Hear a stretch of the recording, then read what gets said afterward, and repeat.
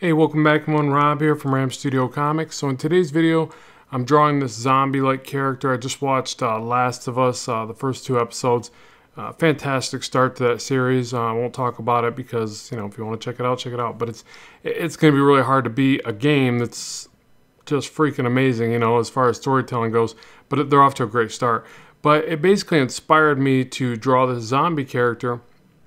And one of the things that I wanted to mention with this one is when doing rendering this way, where I drop in a very loose sketch and I just start rendering little details as I go, I find it to be very relaxing. I find it to be very creatively charging. Okay, so it like allows me to get out of a bad rut where I'm maybe trying too hard and I'm trying to make things clean and precise, and then all of a sudden I can just let go and put down whatever and connect the dots and make it work.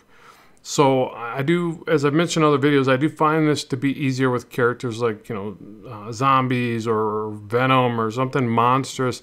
When I go to draw something that's concise or pretty or clean, it's a different thought process and I tend to botch it. I just tend to like try too hard and something else happens in my mind. But when it's something like this, it's gritty and messy, I can just have fun with it and let go.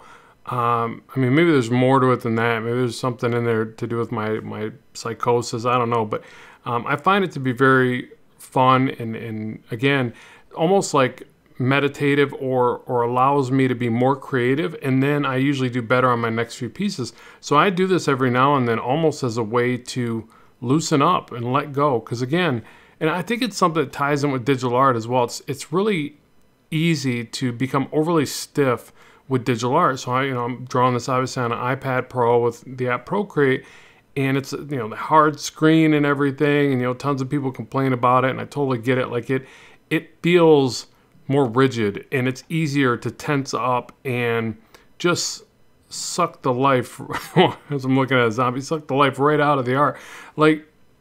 So you have to combat that with different techniques. Like some people will mention sliding around on the screen, how that's so annoying, and I totally get that. I do try to embrace that at times to loosen up. It's like, look how bad those trees are. I'm like literally letting the pen glide across the screen and just going, well, I can fix it as I tighten up, and sometimes holding back from that tightening up process. But another thing I did want to mention in this video is that I've got some new brushes out, so if you guys want to check those out, they're for Procreate. I've got a free set and a paid set. I'll make sure links to those are in the description box below. It helps me continue to do the work on the channel, so thank you for that. But if you got any questions about this particular art or this style of rendering, let me know and I can do a more in-depth approach to it for you, tutorial on that. And I really appreciate you tuning in and watching. I hope that just by watching this stuff, it inspires you and gives you some ideas for what you can do with your own art. Thanks very much for tuning in. As always, keep drawing, keep having fun, and I'll talk to you soon.